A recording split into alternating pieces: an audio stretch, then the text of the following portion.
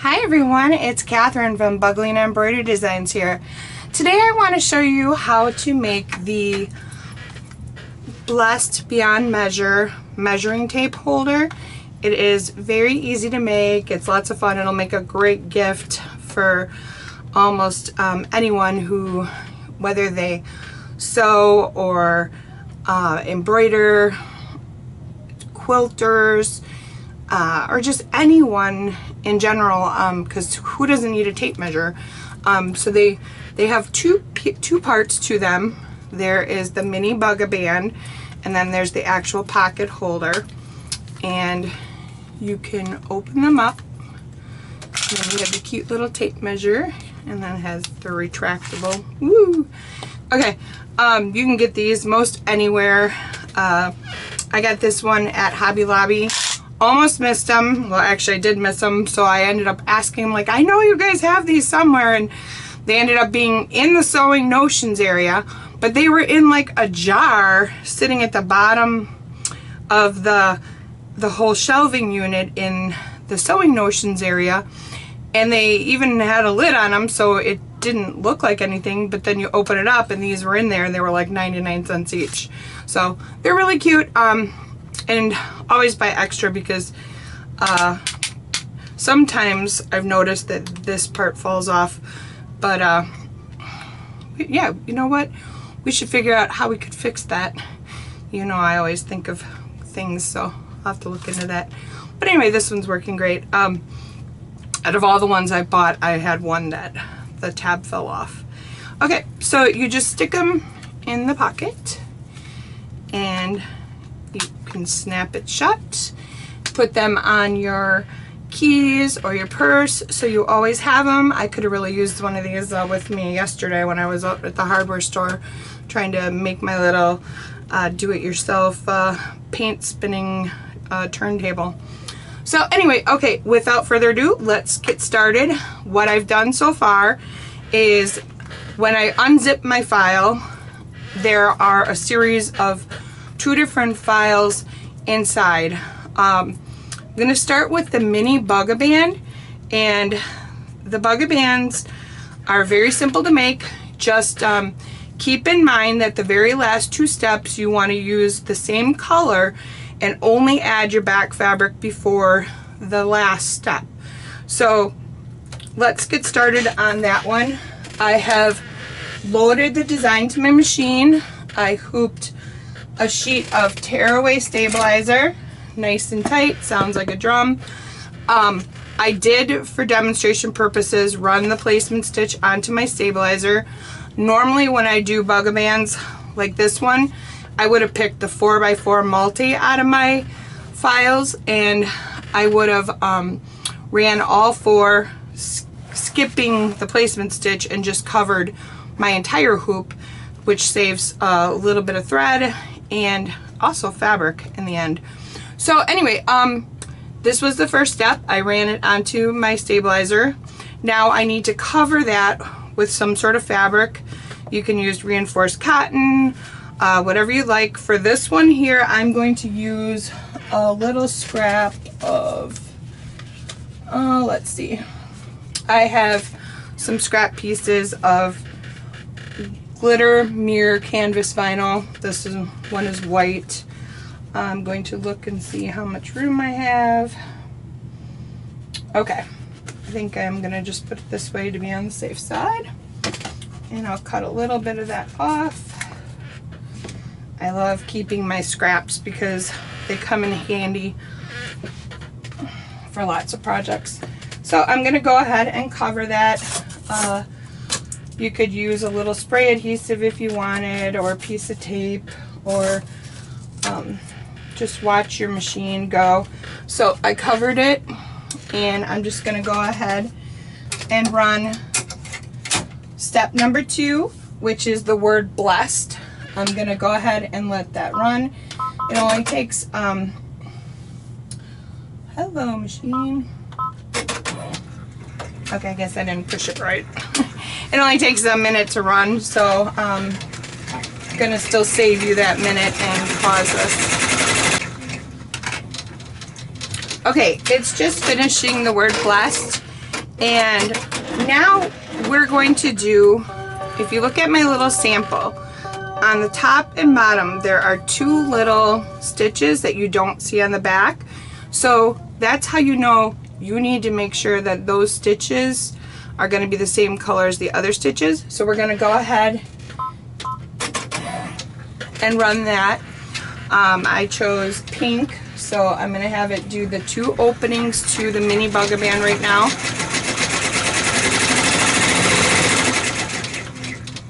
And then after it's done doing that, we're going to go ahead and, let's see if you can zoom in.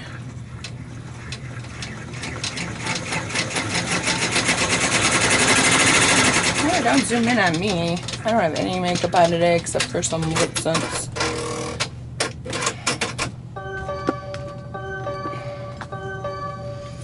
Okay. So at this point, we have the word blessed along with the 2 openings. So the back side is still our stabilizer. We're just going to cover that with another piece of scrap. You want to make sure that the right side of the vinyl is facing outward so it looks good from this side and it'll look good from the front. So that's how you know. You want to have wrong sides together, right sides facing out of whatever you're using. I'm just going to go ahead and I'm just putting a little tape down just to hold it a little bit. This is just pink masking tape, nothing fancy. In fact, it's kind of losing its stickiness. I need to find something else. Okay, so I'm going to let it stitch the remainder of the final outline on the mini bugger band. And I will be right back. Okay, so the word blessed finished, and as you can see, the front, the outline goes all the way around. On the back there is an opening, and that's going to be where we're going to slide that onto the tab of our pocket strap for the pocket snap tab. Okay, so I'm setting that aside. I've loaded the second design in the zip file, and this is the actual pocket snap tab. Now, same thing, stabilizer, hoop nice and tight. I ran my placement stitch right onto my stabilizer, which is important for this part because you really need to line up your pocket. So in this case, you want to take a piece of vinyl or fabric of your choice and lay that over the pocket area. I usually just try to line it up as best I can and then move it upward just a little bit. I'm so technical, aren't I? I move it up just a little bit. I don't know, what would that be, like a 1/16 of an inch? An 1/8 of an inch? I'm terrible with that kind of stuff. But if you can look, I laid down the vinyl and the lines right there. Actually, I normally go down a little more, but so this pocket will have an extra little bit. Okay, so that's what I get for trying to hold it and do it. Okay, so the next step is going to draw the line across the top of our pocket along with a little circle right here, which will be where we put our snap in. So that's what's going to stitch next. So I like to match the color of whatever color I use for the top of the pocket to the final outline. That's just my personal preference. You can use whatever colors you like. I feel like just kind of ties in the design. So that's why I do it that way.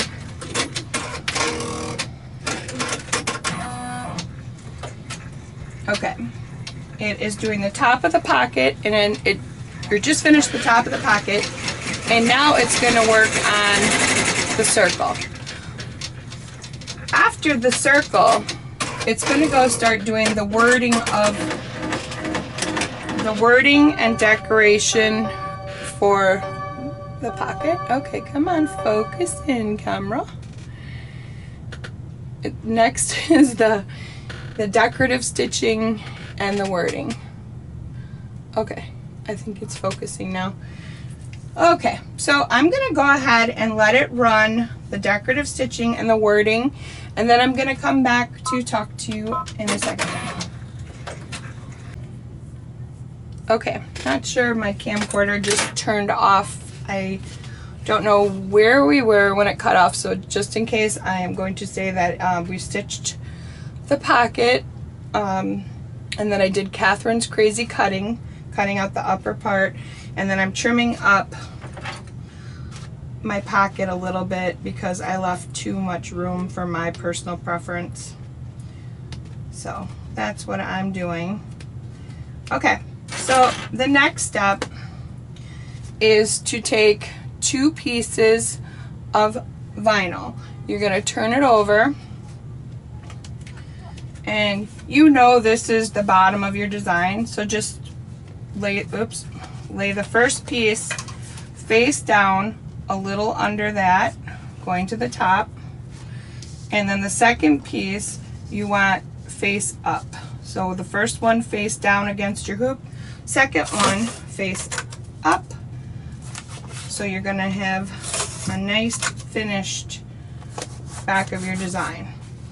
Now, what some people like to do is, I'm going to zoom out a little. Okay, what some people like to do at this point is take a little piece of Scotch tape and lay it here and here. So then that way when your machine goes over the hump of the pocket, it helps ease it over that. My machines don't seem to have problems with it, but some do. So just a little piece of Scotch tape there and there, or you can look in your manual for your machine. Some machines you can actually raise your presser foot. You should be okay though. So I am going to go ahead and put this in, and I'm going to run the final stitching around the design. Then after the final stitching around the design, I'm going to pull this out and I'm going to meet you over at my work table. So, right back. Okay, we are over at my little work table now, and I just pulled both my hoops out of my machine.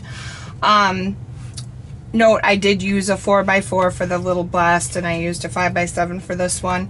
I'm working on redesigning the whole design to sell it as a separate file that will work with 4x4 hoops. But right now this one does require a 5x7 hoop, so depending on when you actually watch this video, there'll probably be a 4x4 version out, and I'll probably make a new video for that if the steps are different. I'm still in the design stage, so I don't have anything definitive yet. I'm just going ahead and popping my designs out of my hoops. I'm going to just do a little bit of quick rough cutting around to get rid of the bulk from my designs. Get that out of the way. Some people like to take and try to pick out their stabilizer as much as they can. Oh, that's right, it's between these layers, so they like try to do this. I don't feel it's necessary, but you can definitely do that. It's personal preference. Tweezers works well with doing it that way. Okay, so getting that out of my way, I am going to grab my fussy cutting scissors, and I like to just cut around my designs pretending there is an imaginary line around them. Okay, see how I have that started? There's a nice line around it. I'm gonna go ahead and pause the camera for a few minutes while I cut these out, so to save you some viewing time. I actually decided to bring you back before I finish cutting out this one. I did do the first one. I finished cutting out this, okay, I finished cutting out this one, but then before I finish this one, I wanted to show you, after you cut around this tab, sometimes it's easier to pull this down and either tape it or just hold it with your hand while you go back up the other side. I had to pause to look at the camera to make sure you guys could see me, and then I lost my placing. Whoever said doing YouTube video tutorials is easy, they're crazy, because I am such a nervous wreck. I keep messing up. Okay, now looking at my color choices, what I should have done is use some sort of white to tie in this piece, but oh well. Yeah, because this one looks cuter to me. I don't know. I was trying to be crafty there, but I think it was a fail.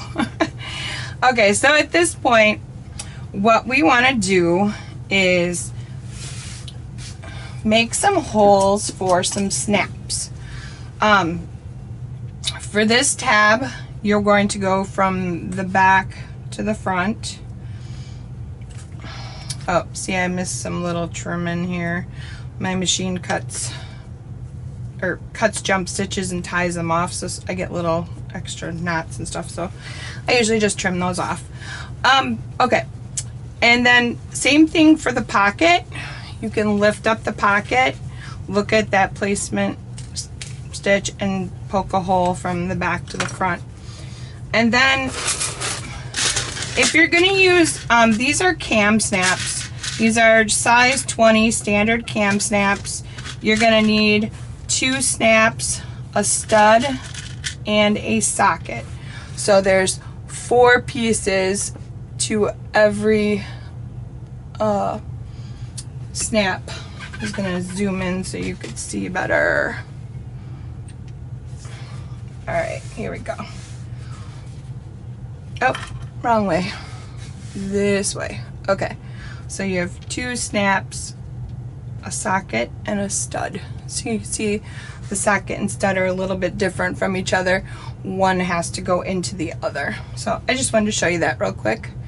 Alright, we'll go back out a little. Alright, so next I am going to take a snap.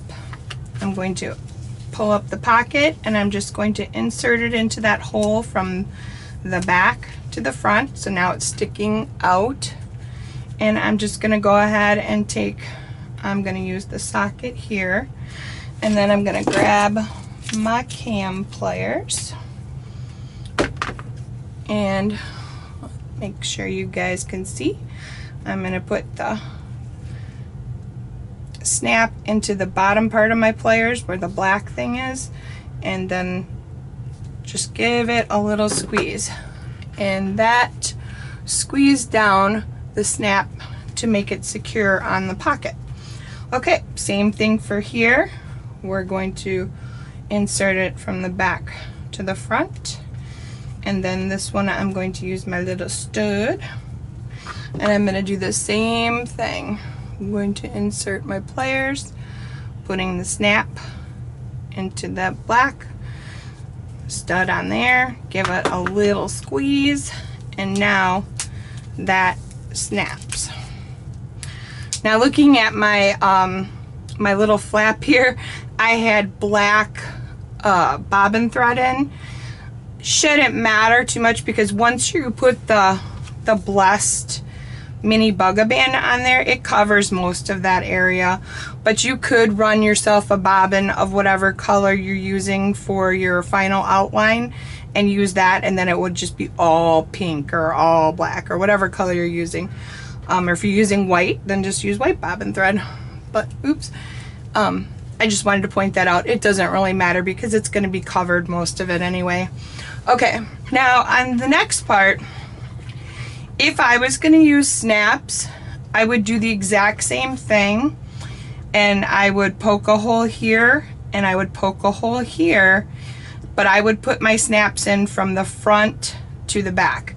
And because on this one you're going to want it to go forward, so But I am actually really into using rivets for that part right now, so I'm going to go ahead and use a rivet. So for using rivets, I put my little swivel lobster clasp on first. This is the D-ring style with a 3/4 inch opening across the bottom, and I find they fit my designs very well. It just depends on how closely you cut to your stitching. I like to cut this close, so it's not too close, not too far. To me, it's like just right. So I like to do that, and then I usually take a leather punch and I just punch myself a little hole wherever I want to put my rivet. So if you can see, I'm just punched my little hole, a little crooked, but hey, it's still gonna work fine. Okay, and then I like to put, oh, actually it looks pretty perfect. I put my 9mm stud in. I like to go from the front to the back. I've just been doing this so I get in the habit of which way I need to put my rivet into my press machine. Okay, and then I grabbed a little cap of my 9mm cap. These are the 9mm double end rivets. So now I know that I always do front to back. I put the front down because the long side needs to go to the bottom one, and I just put that in there, and then I just have to give it a gentle pull, and it makes them so secure. You can pull and pull all day long, and I know I'm not gonna lose this. It's not gonna fall. Okay, once we have the design all cut out and ready, we need to slip on our mini bugger band. So just take a look which way you're going to want it to end up. So then I just flip it up and I insert the tip of my snap closure into the opening of the bugger band. I like to use the area between the back fabric and the stabilizer, and then you can just use something to push it through. And awl probably is not the best choice. You'd probably be better off using like a tweezers or something, because I could have just poked myself. But anyway, it just slides right in there, and then I like to bring mine up close to the snap, so mine is like right about there, and then just insert a measuring tape and give it a little snapperoo, and there you go. It's blessed beyond measure, and you don't even have to take it out to use it. You can just use it and snip and squeeze here, and it works great.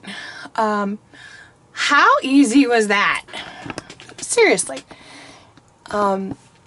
These and all my other designs are very easy to make. I try to design everything so it stitches very simply. I'm all about quick stitch. I like to make a lot of everything. So, and you know, you don't want to be spending forever at the machine. So anyway, here it is. It's all done. It's super cute. I hope you like it. Here's a little bit of a close-up. Don't mind my color choices. I probably should have picked some different colors, but this is what I picked for today. So anyway, if you have any questions, please feel free to contact myself or one of my other volunteers at www.bugalina.com. There's a contact form. There is a live chat window. The Bugalina Facebook group is a great place to get help if you need it as well. I hope you enjoyed this tutorial, and I wish you all a wonderful day. Thank you for watching, and I hope to see you on Facebook soon.